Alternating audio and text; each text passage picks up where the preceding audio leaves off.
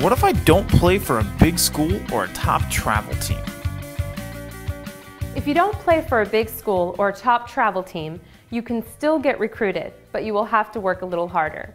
You must be more active and diligent when contacting coaches. Other athletes may have an advantage because of the school or travel team they play for, but you can level the playing field by actively contacting coaches. Take the initiative and put together a profile of your academic and athletic information and achievements. Send it to coaches to introduce yourself. If you've already made contact with coaches, keep them updated. Once you've established connections with some coaches, figure out which camps you want to attend. Coaches scout athletes they've already been in contact with at camps. They also want to see athletes play live, which is why playing for a big high school or top travel team is so advantageous.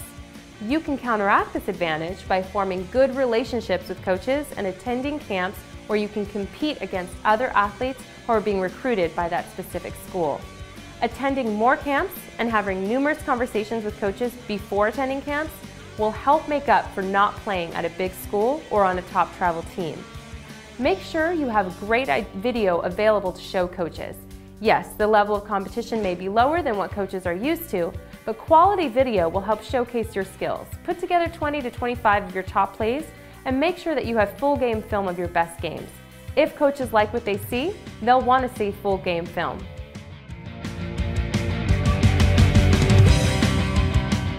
If you like what you heard and you'd like to learn more, please visit athleticscholarships.net. Get recruited to play college sports today.